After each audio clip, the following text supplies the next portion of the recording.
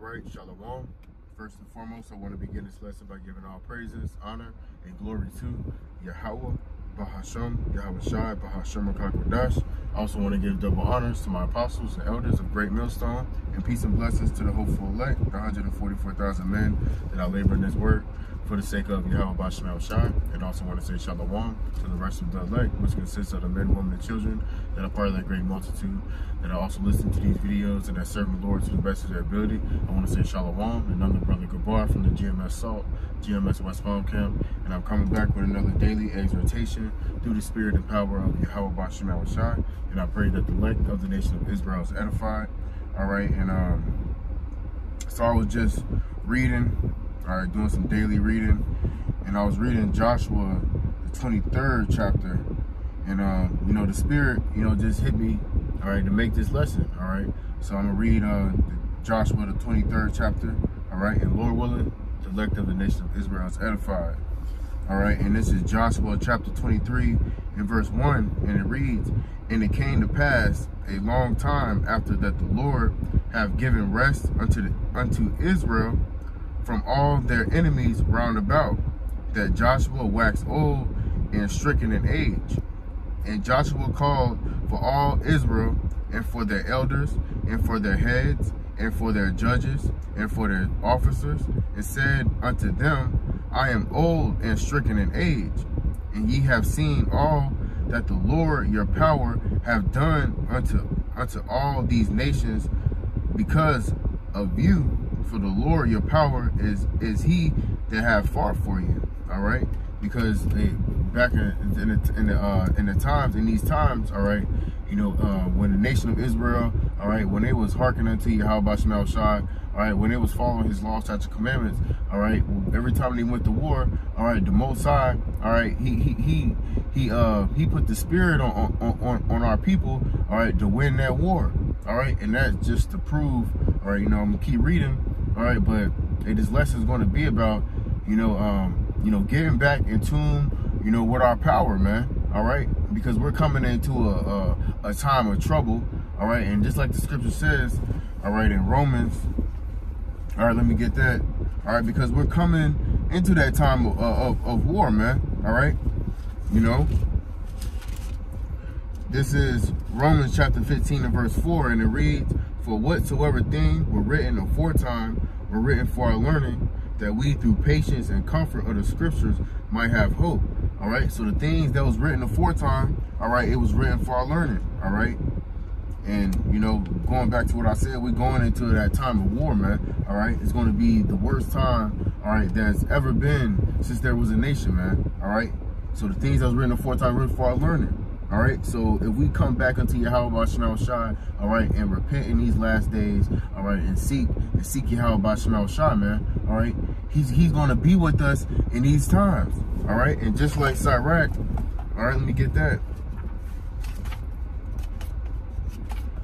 All right, this is Sirach chapter 2 and verse 10, and it reads, "Look at the generations of old, and see did ever any trust in the Lord and was confounded, or did any abide in his fear was forsaken, or whom did he ever despise that called upon him?" All right, so look at our forefathers, man, all right, looking at in the times of Joshua, man, all right, with Exodus, all right, you know, the Lord was with us, all right, and the Lord is going to be with us here in these times, man, all right.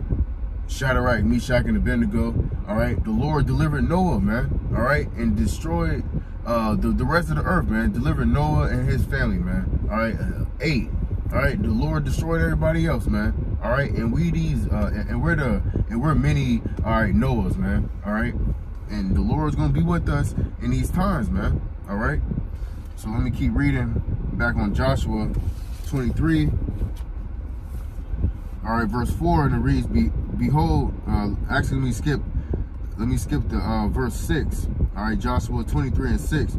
"But ye therefore very courageous to keep and to do all that is written in the book of the law of Moses, that ye turn not aside therefrom to the right hand or to the left." All right, because like scripture says, for Romans 6:23, all right, for the wages of sin is death, right, and the law, all right, it endures forever, like the scripture says, and I'm gonna prove that, all right? Because these Christian churches, man, all right, you know, they're making our people worse, man, all right?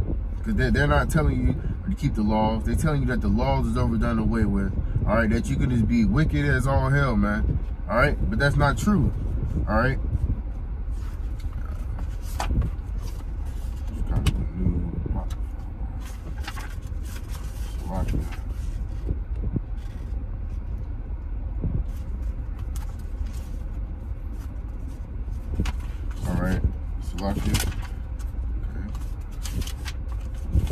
And this is Baruch chapter 4 and verse 1, and it reads, "This is the book of the commandments of God and the law that endures forever." All right, so this law, we even gonna be keeping the law in the kingdom, man. All right, these other nations, they're going to be forced to keep the law. All right, the law endures forever. All right, 2021, you are still supposed to keep the law, statute, commandments of Yahweh B'Shem Shai. All right, and it says, "All they that keep it shall come to life, but such as leave it shall die." All right, and that's what Esau, all right, that's his whole agenda, man. All right, going back to Psalms, all right, 83 chapter, all right, they come together with one consent, all right, figuring out ways how to cut us off from being a nation, all right, and one thing to do it, man, is to keep us in sin, man. All right, keep us in bondage. All right, keep us serving idols. All right, and false gods. All right, and because Esau know and these other nations know, all right, that when we in tune with our power, that these other nations, they can't do nothing. All right, because if Yahweh B'Shem Shai is with us, who can be against us? All right, I'm gonna go back to Joshua 23 and 7. That ye come not among these nations, these that remain among you, neither make mention of the name of their gods. All right, so we not even supposed to be, all right, saying these other gods' names out of our mouth. All right, but when we do say it, it's for edification's sake. All right, because it's for edification's sake. That's the only time that we do mention these other gods. All right, for edification. All right, and to tell our people that these gods don't worship these gods, right? And it says, "Nor cause to swear by them, neither serve them, nor bow yourselves unto them." All right, so we not supposed to be worshiping any other god, all right, except the God of Israel, man. All right, which is the one and only true living God. All right, and this is the Esau, the things that was written 4 times written for our learning, man. All right, Esau, all right, his old agenda, man. All right, with this Maxine. All right, and ultimately he's gearing these people up to take that RFID chip, which is the mark of the beast. All right, you know, this is a God that, like, going back to Nebuchadnezzar. All right, you know, Esau, he wants you to bow down unto his gods, man. All right, so this is how you can equate things. It's how you can equate Joshua 23 and 7, all right, according to now, man, all right, because we're not supposed to, you know, bow down and serve any other God, all right, and Esau, all right, he's trying to get us to bow down, all right, to his new world order, man, all right, conforming to his image, man, all right, taking that chip, man, all right, taking that Maxine, man, all right, but we supposed to have the spirit. I mean, we supposed to be, we supposed to fear Yahweh B'Shem Shai, man, all right. And scripture talk about striving to the truth unto death. All right, and the Lord shall fight for thee. All right, but Salakia, for too much talking. This is Joshua 23 and 8. But cleave unto the Lord your power, as ye have done unto this day. For the Lord hath driven out from before you great nations and strong. But as for you, no man have been able to stand before you unto this day. Right, man, because the nation of Israel, all right, we was in tune with our power, man. All right, we was keeping his laws, we was keeping his laws, statutes, commandments, man. All right, and any time when we doing that, when we obedient to Yahweh B'Shem Shai, all right, no other nation, you know, could stand toe to toe with us. All right, verse 10: "One man of you shall chase 1,000, for the Lord your power, he it is that fight for you, as he has promised you." All right, and these things are going to happen, all right, here in the time of Jacob's trouble, man. All right, because it says 1 man shall chase 1,000. All right, and the Lord gonna give his elect, man, all right, spiritual powers, man. All right, one man, one man making 1,000 men around about you, all right, run away from him, man. All right, scared. All right, the Lord gonna give us spiritual powers, man. All right, so that's why, you know, we're not fearing in these times, man. All right, because let's get that precept. All right, because hey, we're living in these times today, man. All right, the Lord gonna lift up that standard, man. The Lord is gonna take care of his elect. All right.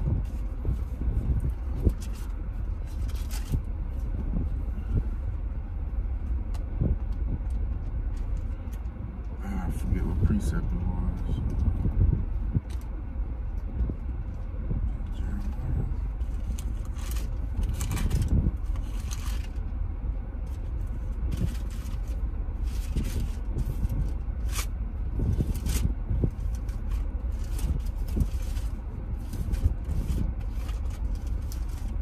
Oh, Khan, Salakia, Kawadiyah Bashanal Shai, Khan, Isaiah 59.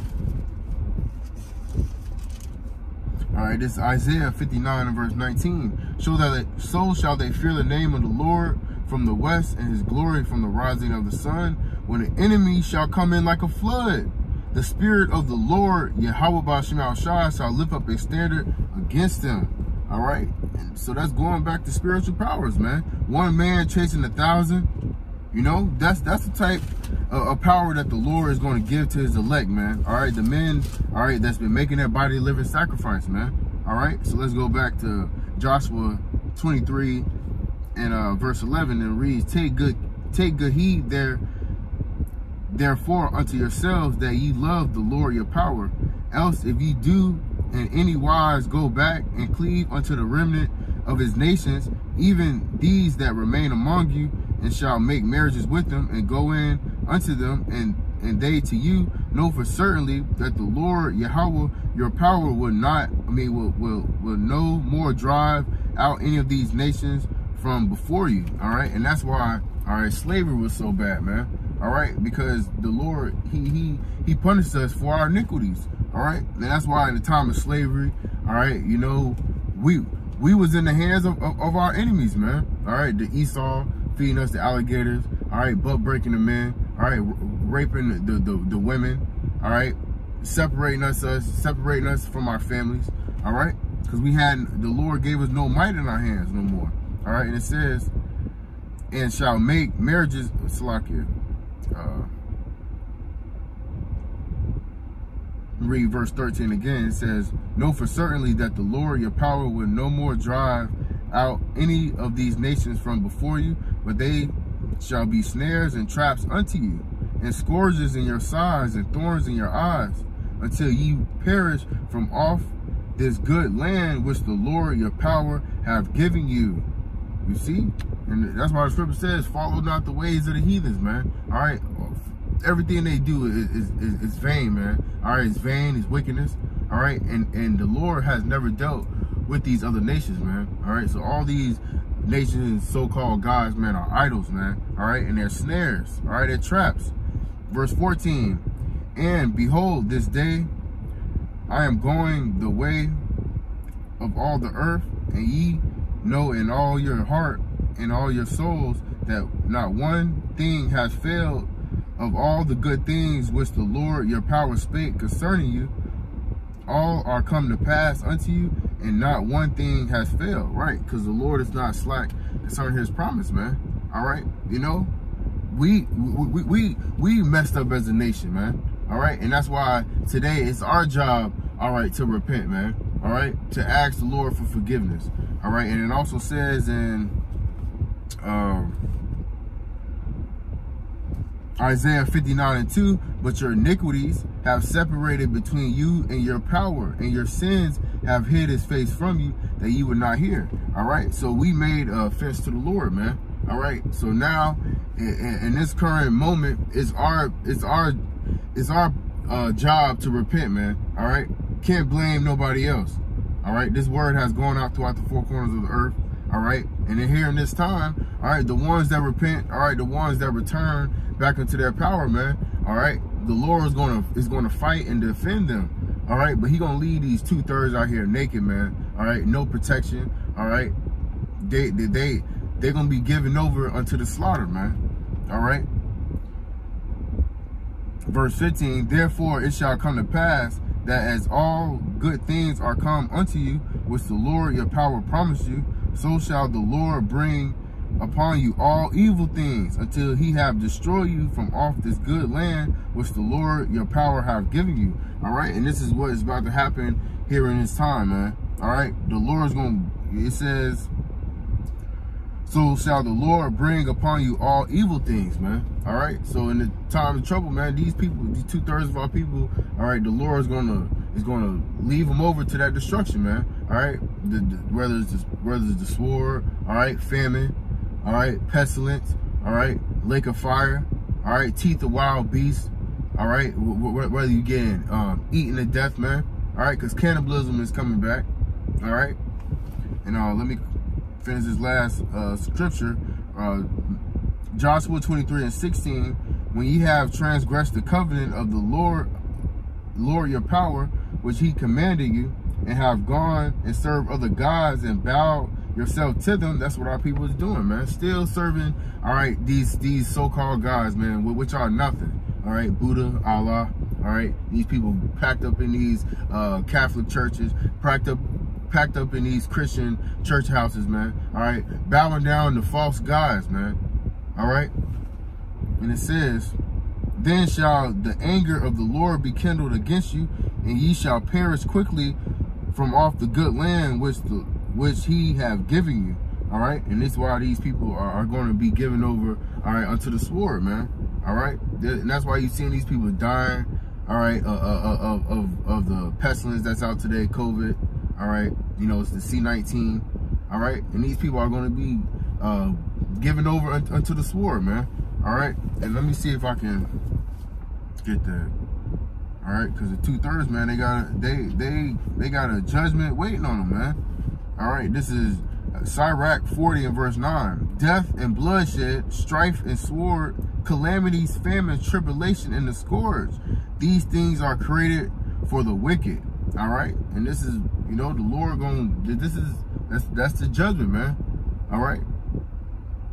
So that was just a short lesson through the Spirit. Lord willing, the elect of the nation of Israel was edified. And I'm going to close out by giving all praises, honor, and glory to Yahweh, Bahasham, Yahweh Shai, Bahasham, Rakakwadash. Also want to give double honors to my apostles and elders of Great Millstone, and peace and blessings to the hopeful elect, the 144,000 men that are laboring this work for the sake of Yahweh Bahasham Shai. And also want to say shalom to the rest of the elect, which consists of the men, women, and children that are part of that great multitude that are listening to these videos and that serve the Lord to the best of their ability. I want to say shalom at the water, Yahweh Bahasham Shai, for putting the Spirit on me to make this lesson. Lord willing, to the next lesson, I'm going to say shalom and a ball. Shalom.